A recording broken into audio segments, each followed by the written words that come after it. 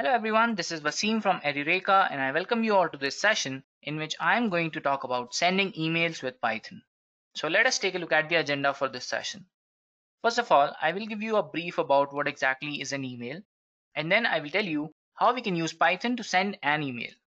Moving further, I will tell you about Python library to send an email, and finally, to sum up this session, I will show you a sample program in Python to send an email. I hope you guys are clear with the agenda. Also, don't forget to subscribe to Edureka for more exciting tutorials and press the bell icon to get the latest updates on Edureka. And do check out Edureka's Python programming certification program. The link is given in the description box below. Now, without wasting any more time, let us begin our session. So, what exactly is an email? I'm sure in the day and age today, almost everybody knows what exactly is an email and how we actually use an email. Even then, I want to highlight certain points that you actually need when you're writing an email. So the fields that are required to write an email are, we need a sender and a receiver, and then we need the subject line as well. And we're going to work on these fields in the demo as well. But I'll show you the shorter version of the demo so that you'll be able to understand it better. And talking about the basic definition, an email is nothing but messages distributed by electronic means from one computer user to another. There can be many more recipients as well via a network. So now we can share different media as well using the email. I mean, almost everyone uses emails in day-to-day lives, and we can share files, we can share folders, and we can share electronic media such as video, an audio file, etc. Now moving on, let's talk about how we can use Python to send an email. So there can be two approaches to this. So we can use Python web automation using Selenium, and it would require automating each task starting from the login activity, where we have to automate the login process in which we have to provide the username and the password through Selenium.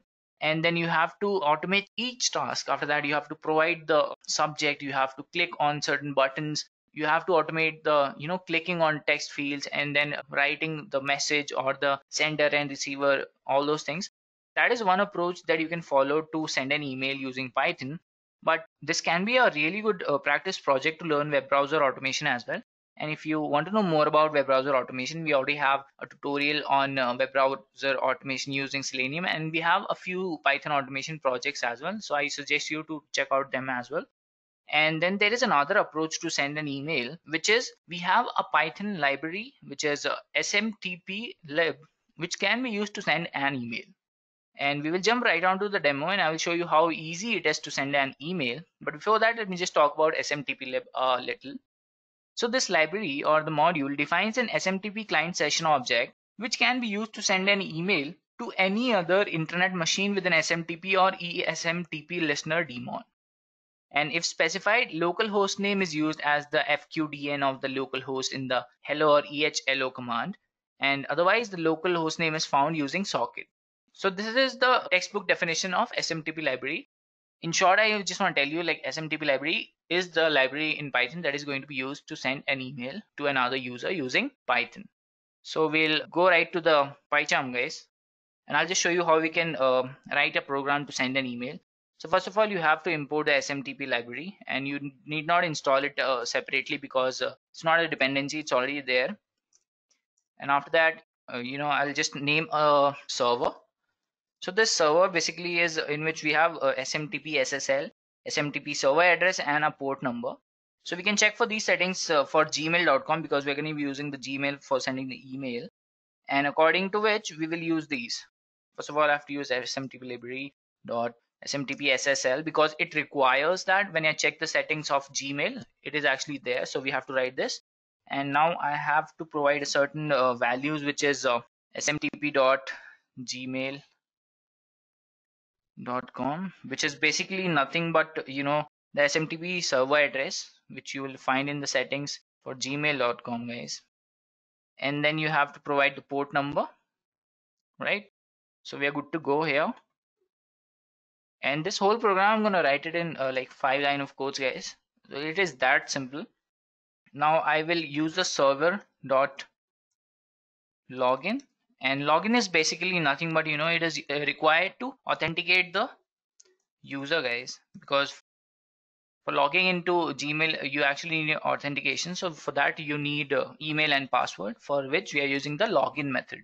So over here we can use any, like my email ID or any other email ID. So we'll just take example dot or example at the rate gmail.com, and password we'll just keep it as password only. So this is just a sample program that I'm talking about. So in this field over here, you have to provide your email ID that you're going to use to log in, and here you have to provide the password. And after this we will use the server dot send mail, right? And if we use the send message method in this, we can also use email message, in which we can actually choose the subject line also, which we can provide in the email. But for now I'm just gonna use the send mail method, which is basically going to take like values from, there'll be two, and this will be the message, guys.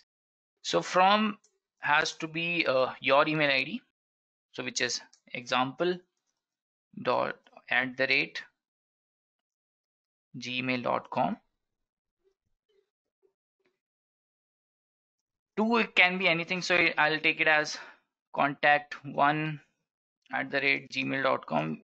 This is what you have to choose, guys, so this can be anything. And then has to be a message over here, so which, let's say, hello, how are you? This will be the message. And after that you have to terminate using the quit command, guys. So this is basically used to terminate the session between the client and SMTP server.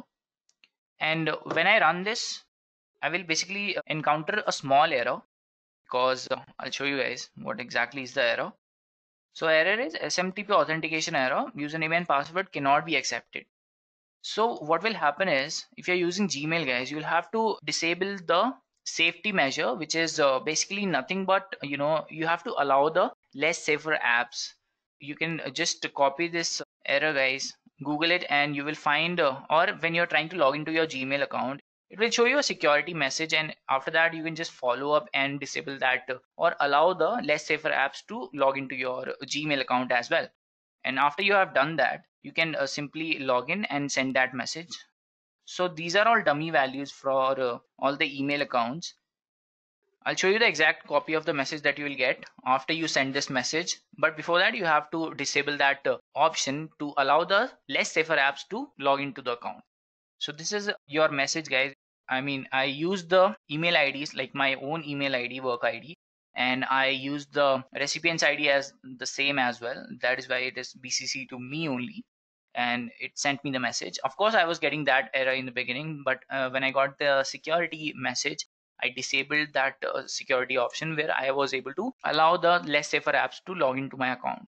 But I suggest you should not do that. I suggest you only do that for trusted apps, or none at all, because if you disable that feature, you are prone to more security attacks and all those things. So make sure you check the consequences first of all. And if you are trying out this program, just make sure you have checked on all the safety options. And as soon as you are done with the program, as soon as you are done running this program, just disable that again, so you are safe again. I hope you like this session, guys. Like and share it with your friends as well, and tell us in the comments what you would like to learn in the next session.